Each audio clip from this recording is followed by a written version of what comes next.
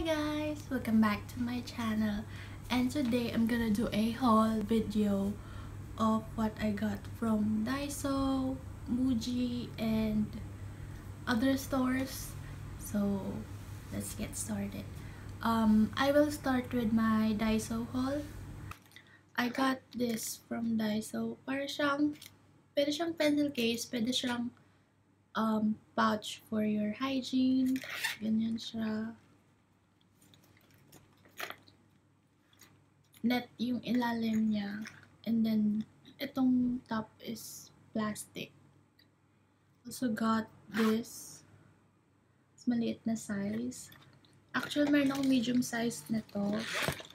Favorite ko siya. Tapos bumili ako ng mas maliit para pwedeng lagyan ng index cards, mga ganon, sa bag. Kapag maliit yung bag ko for school. And then, I also got yung malaki. May mas malaki pa dito, pero parang ito ata yung NEX sa malaki. So, yan. Bumili akong dalawa.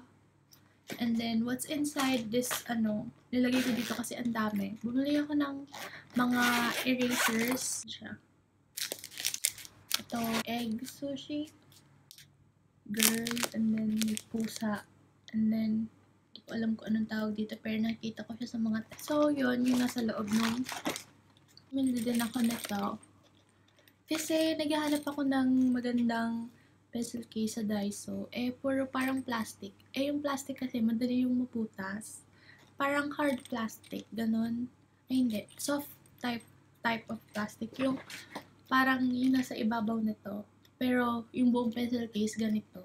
Nabubutas yun. So, ayoko ng ganun. Naghahanap ako ng tela. Kaya lang, pangit nung wala, di ko lang type. So, ito na lang. Pwede ilagay ko na lang yung mga post-its dito sa pocket, ganun. Tapos, yung sa loob, mga pencil, or pwede rin nalagyan ko na lang ng kung ano man. And then, bumili din ako ng Hello Kitty. Plastic type siya, pero bala ko ilagay dito yung mga skin, ganun, or wipes. Niya, parang binili mo siya sa Hello Kitty store, pero Daiso lang yan. And then, bumili din ako nito na pwede rin gawin pencil case. Ito, tela naman siya. Yung isa kasi, plastic yung loob, pero mukha naman siyang matibay. Tapos parang may net, ganun. Tapos ito, tela siya. Ganun din siya. Meron yung malaki, and then meron yung parang pocket lang. Yan. Bumili din ako nung parang triangle siya na ruler. Wait. May lalagyan pa siya. Kasi, kapag gusto ko, maliit lang yung pencil case ko. Kapag maliit lang yung bag ko na dadalhin sa school, yan. Parang lang siya, maliit lang. Hindi masyadong bulky. Kasi kapag yung ruler talaga, parang masyadong bulky sa bag. Tapos mahaba. Although meron namang maliit. Kaso, ganun siya, diba? Tapos mataba. So, ang hirap i-fit sa pencil case. I also got this fans. Merong ganyan design, color black. And then merong ganito, flower. And then this, cats. I also have this parang gradient ombre, whatever. And then this flower din, pero black yung background. I have magnets. Ito parang yung traditional nila na slippers or shoes, yung kapag parang kimono sila. And then this black lucky cat na magnet. And then dalawa nito, nakalimutan ko ano yung tawag, parang geisha na nakakimono. And then I also have this pangpasalubong na keychains. Ang cute lang niya, pink old. And then this, yung katulad ng magnet, pero in keychain. Then this cherry blossom keychain, cute. May bell sila sa loob. And then this, yung slippers na traditional. And then, also this. Yan, pang pasalubong. I also got memo pad. Dalawa na siya sa loob. And then, yung di ganun. Yun. Tapos, blank page siya sa loob. Walang lines or anything. I also have this notebook. Gusto ko yung loob kasi di pa ako nagkakaroon ng ganito. Yung dotted lang yung loob. And then, ito, 2 packs in 1. Tapos, para siya filler sa binder. Kasi, kaya lang yung filler kasi manipis. Siguro ito, sa isang notebook, parang mga 2 filler. Yung isang notebook. Manipis lang din siya, pero mas makapal siya sa filler. And got this. Ito rin kasi yung parang notebook ko nung second year college. Yan, Daiso lang siya. So, ang ganda kasi ng quality ng paper. Tapos meron pa siyang mga dividers. 1, 2, 3, 4. So, kunyari, sa isang araw, units mo is mga pang 4 subjects, ganun, or 3. Ito lang yung dadalhin mo. Nandiyan na lahat, diba? Tapos yung parang yung nilalagay mo pag sa book or para ma-remind ka na kailangan mo aralin yun. Nakalimutan ko anong tawag. Basta yan siya. Cute lang. Puro plain kasi yung ganito ko, kaya kumuha ako ng may design para maiba naman. Kumuha rin ako nito kasi ang cute. Ito, to do sticky memo. Lalagay mo yun dun yung date and then dito, kung ano man yung gagawin mo and then may maliit siyang box para checkan mo if ever nagawa mo siya or not. And then, gumawa rin ako nito. Dito mo lalagay yung letter mo.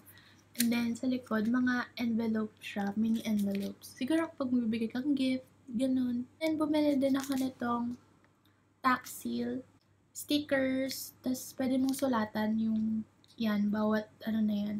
I also got this markers. Parang pastel colors kasi siya. Or normal lang. Ang cute kasi. And kumuha ko ng 3 na correction tape. Yan.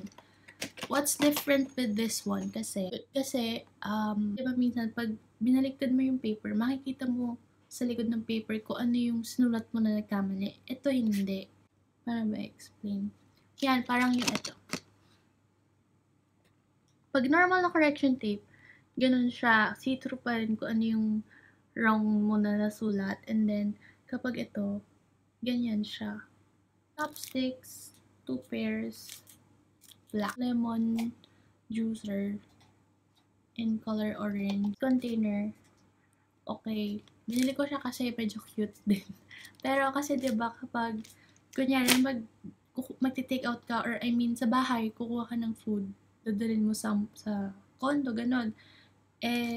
Saan mo lalagay yung sauce? Yun, so bumili ako niyan. Kapag kain mo, kailangan ng sauce. So, nung egg, na nilalagay mo siya kapag magbo-boil ka din ng egg, lalagay mo rin siya doon para may indication kung kapag yung buong pink, ibig sabihin soft siya.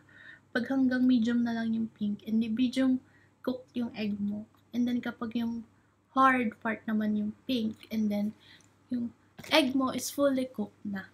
I also got this spoon pala. Wooden spoon. Wala lang kasi, pag nanonood ako ng mga mukbang na videos, yung mga kumakain, and then gumagamit sila ng wooden spoon. So, yun. Wala lang. And, bumili rin ako nitong soap dispenser. Kasi mukha siyang rose gold. Itong razor, face razor. If you've been watching my videos, you know na nag-shave ako ng face. I have this comb. Ang maganda dito kasi, yung white na yan, nahihila mo siya. So, pwede mo talagang linisin yung comb. Then, you can put it back on. Diba? Eyebrow gel. Wala lang. Gusto ko lang siyang i-try. Malay mo, it works. Diba? Eyelashes. Yan. Bumili na ako nito before. Kaya lang, hindi ko alam kung saan ko nalagay. So, yan. Bumili ako ulit. Konjac sponge. I believe you use this with your face wash. Yun. Tapos, scrub mo lang sa face. Headband. Uso to ngayon. Yan. Match siya sa suot ko. Also got this keychain na pig. Yan. Kuha din pala ako nung coloring book. Yan. Mahal kasi yung nasa National Bookstore, yung mga nakakapal. Wala lang kapag pampatanggal ng stress kapag wala akong magawa. Ganun. Ito siya. cute lang.